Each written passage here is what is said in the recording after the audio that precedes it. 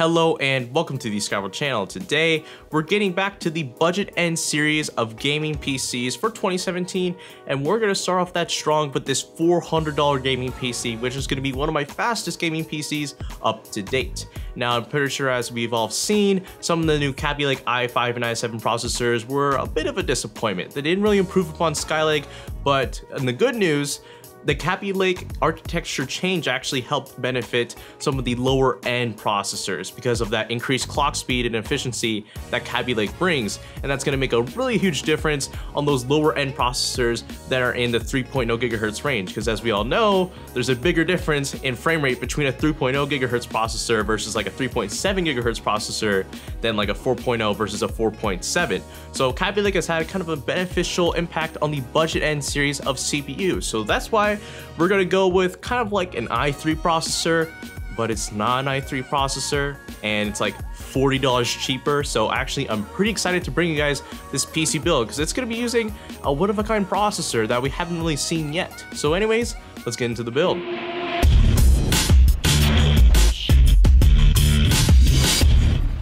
But real quick, it's still the month of January, and the giveaway for the Havit 380L is still going on, and all you need to do is like this video, be sure you're subscribed, click the bell notification button, and be sure to comment down below so I can choose the winner at the end of this month or at the beginning of this month, depending on the video schedule. And I am aiming for this to be a worldwide giveaway, but obviously, I mean, like, if you live in a remote island in the middle of the Pacific, I don't think I'm going to ship this to you, but I'm going to try my hardest to get this to anyone who wins. So be sure to enter and we'll see who wins. I want to give you guys the FPS estimates of this gaming PC, and to do that, rather than just spilling out random numbers that we kind of just calculated off the top of our heads, we actually looked at similar systems to this on YouTube that had a similar CPU and the exact same GPU, since obviously the CPU in this build is very brand new. We don't think anyone really has the CPU out there right now, so we're going to give you guys some pretty accurate estimates as to what this gaming PC can get on certain games based off of similar systems. So for the benchmarks for this PC, expect to get about on Overwatch at epic settings at 1080p, an average frame rate of 50 frames per second. On Battlefield 1 at high settings at 1080p, you're going to get an average frame rate of 43 frames per second. And on Minecraft at a maxed out 1080p setting, you're going to get above 150 FPS no matter what. And at GTA 5 at very high settings at 1080p, you're actually going to get about 61 FPS.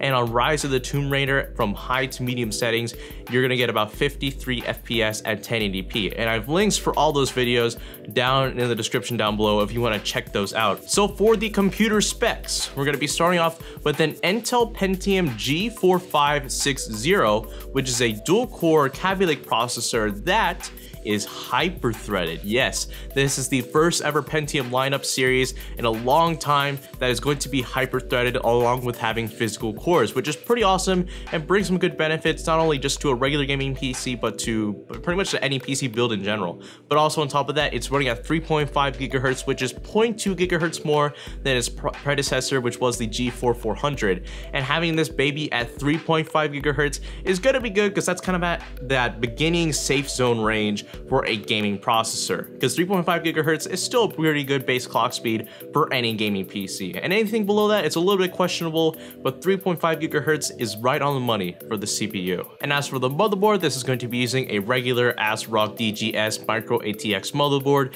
using the H11010 chipset. This is going to be using 8 gigabytes of GeIL RAM that's running at 2133 megahertz. That is dual channel, so this RAM kit is good to go. This also is going to be using a 1 terabyte Western Digital Blue hard drive, so there's nothing wrong there. This is going to be also using a overclocked GTX 1050 from MSI, which is great to see because this is actually running at 1.4 gigahertz to 1.5 gigahertz, so that's something pretty cool to see. And as for the mid tower, it's going to be using a regular deep cool Tesseract ATX mid tower, you know, just a regular ATX mid tower. And then finally, this is going to be using an EVGA 500 watt power supply, and yes, that is more wattage than what this system requires. However, I'm pretty sure you're going to be upgrading from that GTX 1050 in the future, you know, if you want to do that, and this extra wattage that the 500 watt power supply is going to give you is going to allow you to support any future graphics cards that are going to be definitely eating up more wattage in the future. So those are the PC parts, and that's going to be totaling to $413, which is not too bad for a $400 system. So let's go ahead and talk about the pros and cons of this $400 gaming computer, starting off with the Pentium processor, because it does have some changes to it that make it more beneficial for gaming, which is the higher increased clock count and the fact that it's hyper-threaded, which doesn't exactly help gaming, but there's some other beneficial reasons to having those 2 virtual cores to it that make it a quad-core virtual processor. But for the most part, it's basically a lower clocked i3. If you look at the spec sheet between like an i3 7100 and a Pentium G4560, they're pretty much identical aside from TDP and the maximum speed that RAM can be overclocked to. It's just the Pentium is a lower clocked i3 processor, since the Pentium, just like the i3, is hyper-threaded, even though both still are dual core processors. While hyper-threading isn't going to benefit you in gaming, it's not going to give you any extra frames per second, it will be a nice low cost effective solution to people who want to do any low scale rendering or editing. Like, let's just say you want to like put out a video on your YouTube channel that you upload like, once in a while, and you don't want to freak out if you don't have like, an i5 processor, then you should feel comfortable rendering with this Pentium thanks to those extra 2 virtual cores, since it's hyper-threaded. So that should be nice if you wanted to do any casual low scale video editing. And also, this is going to be using 8 GB of RAM in addition to the build, also with the GTX 1050, and that Pentium and that GTX 1050 and 8 GB of RAM should be a very solid combination for running a lot of games. Now, yes, this system isn't going to run like the super crazy high-end games like Witcher 3 or Fallout 4, but this system should have a pretty easy time running a lot of the popular medium to moderate games, like Overwatch, Counter-Strike Global Offensive, or Dota 2, or any of those regular games. This PC shouldn't have a problem running those regular games. But regardless of all the great things I said about this Pentium processor, the con is that it's still a dual-core processor in the end, and you will see some pretty dramatic FPS increases if you were to upgrade to, say, like an i5 processor or an i7 processor, because still adding on those 2 extra physical cores is going to make a bigger difference than just having those 2 virtual cores of the hyper-threaded Pentium processor. So there's still that to keep into mind. You're still using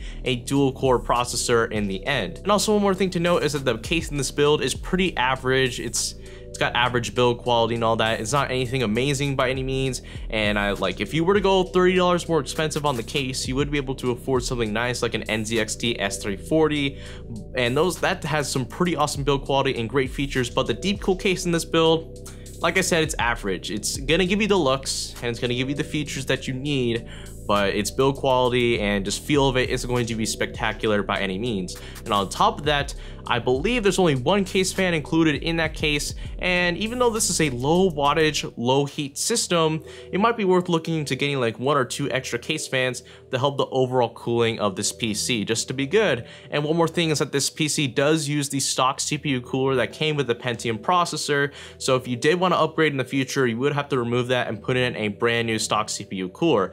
But like I said, the Pentium in this build is very low wattage because it is a Kaby-like processor.